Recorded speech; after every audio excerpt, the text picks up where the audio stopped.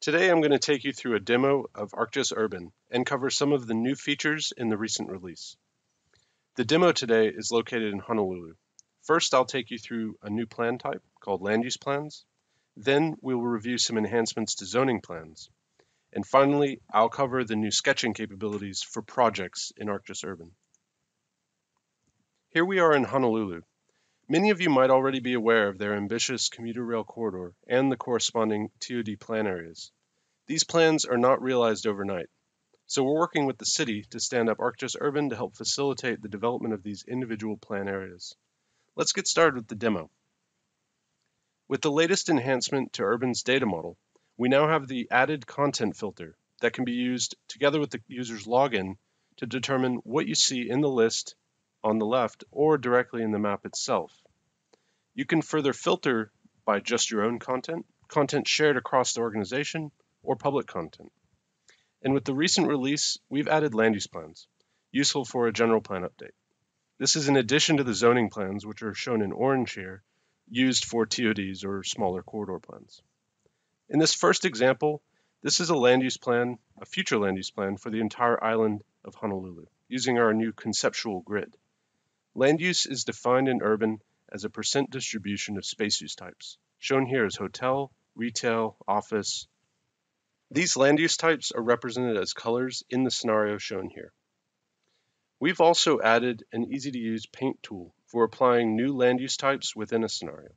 In this case, we can add a general commercial around the light rail stops.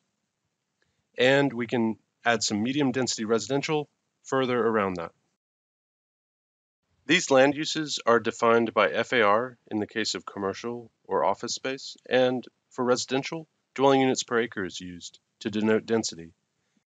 Medium density residential being 15 units per acre, and single family residential being 5 units per acre.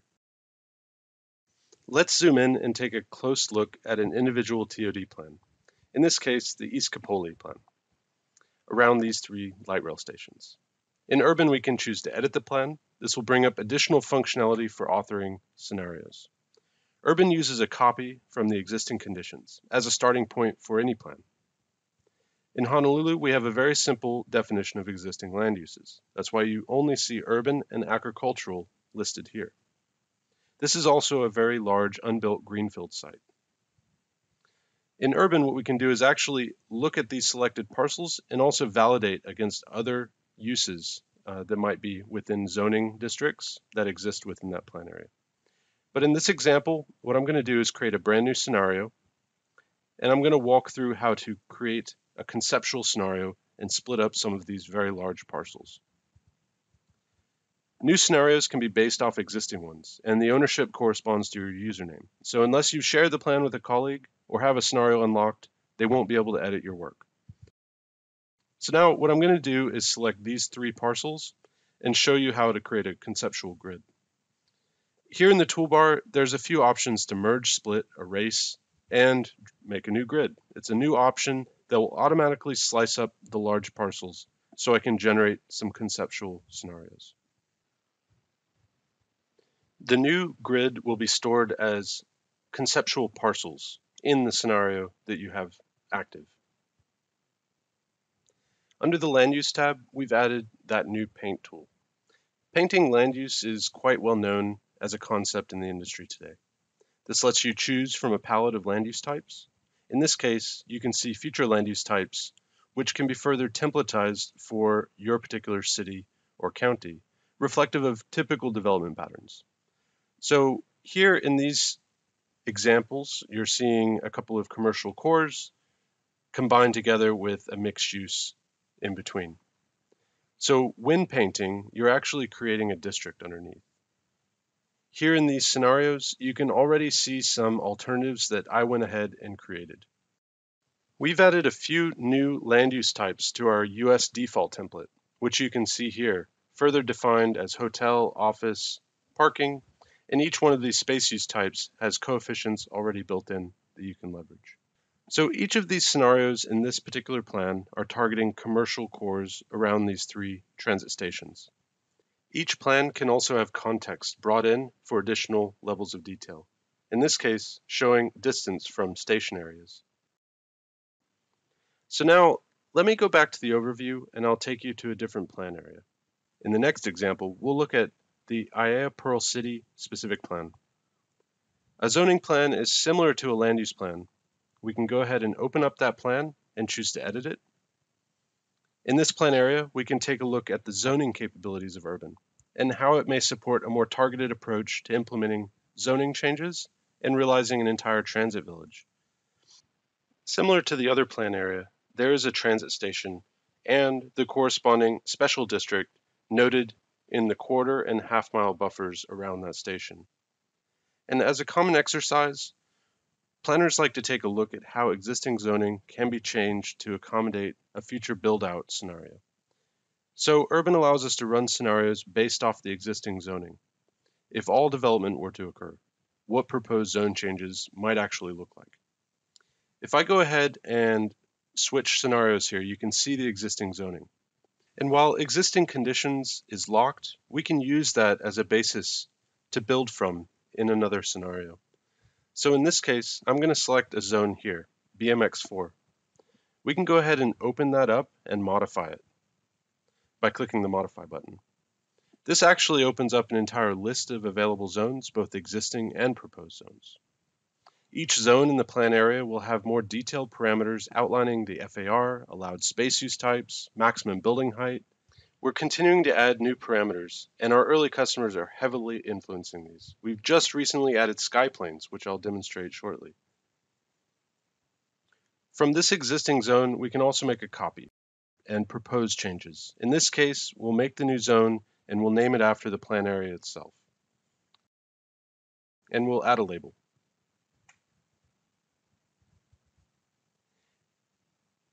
And for this example, what we'll do is just boost FAR from 4 to 5 FAR. We can save the work and then access that new zone directly in that list of all available zones and apply it within our scene. This new zone will affect all the parcels that it touches, and they'll update according to that new parameter. In addition to modeling new zone types and land use types, Urban can model out building types. The building types respond to the underlying parameters automatically. In this case, you can see the new regulation of 5 being applied to this particular building. Building types are defined as a mix of space use types, one or many. Therefore, we can validate across zoning and land use plans based on the space use. And these space uses are defined and drive downstream capacity metrics, which are related to population, parking, trips, emission, energy use. And you can download these to Excel. I'll go ahead and download the entire study area here so we can open it up and take a look. In the Excel doc, it will actually download directly into your browser, and you can open that up and, in this case, enable editing. Each scenario is noted by the columns here. Each column represents the full build out of that particular scenario, and all the capacity metrics are listed according to them. We also have a breakdown of all the space use types, as well as the space per zone applied in each scenario as well. Many scenarios are not only form-based, but can be run by testing different space use variations. In Urban, you can create and manage your own space use types. So in this case, let's create a new space use type in this plan, and we'll call it, let's say, a brewery.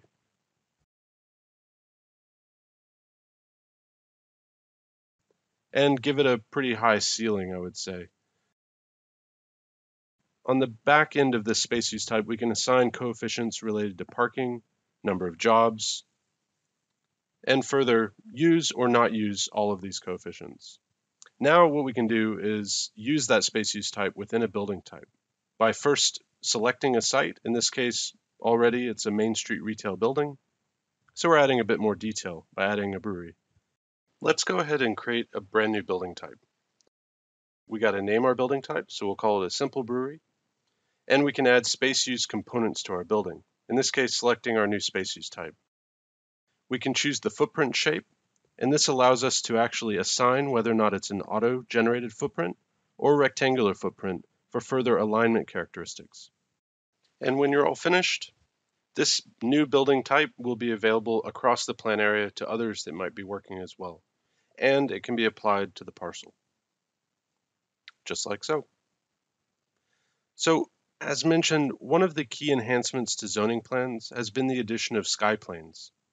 In this example, let's override the allowable height of this parcel here, moving it from 60-foot maximum height to around 400 foot. We can turn on the zoning envelopes and visualize that buildable volume, which the sky plane will carve away at. Sky planes can be applied based on a parcel edge. Here we can choose the front street edge and set a vertical offset of 50 with a departure angle of 75 degrees. And to illustrate this further, rather than just show the building envelope, let's add a residential tower. The building type will react by offsetting itself to build as high as possible, and if we adjust the sky plane, the building will readjust as well to account for that.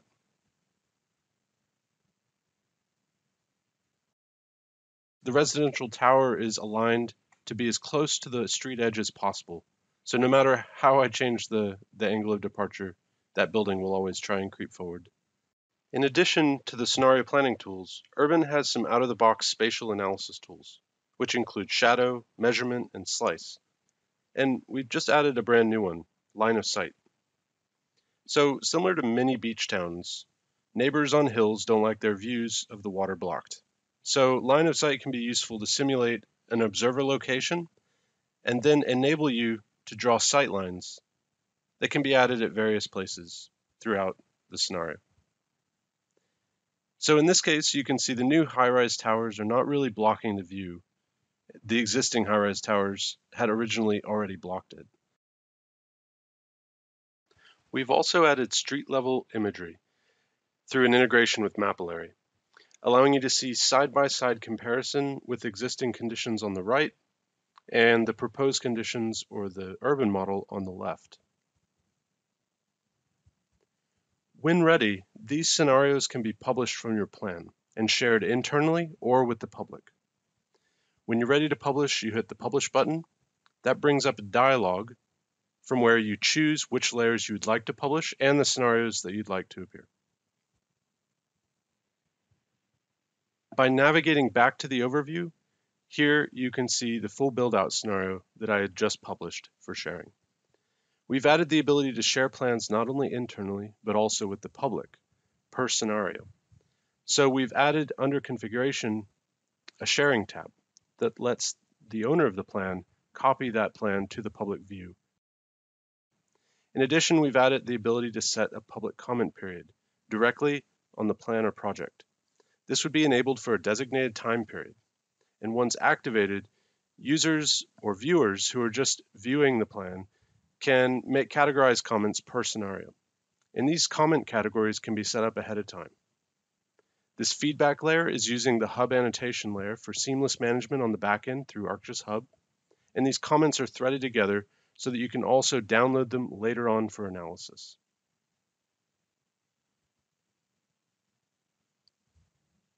Now moving on to enhancements to projects in Urban.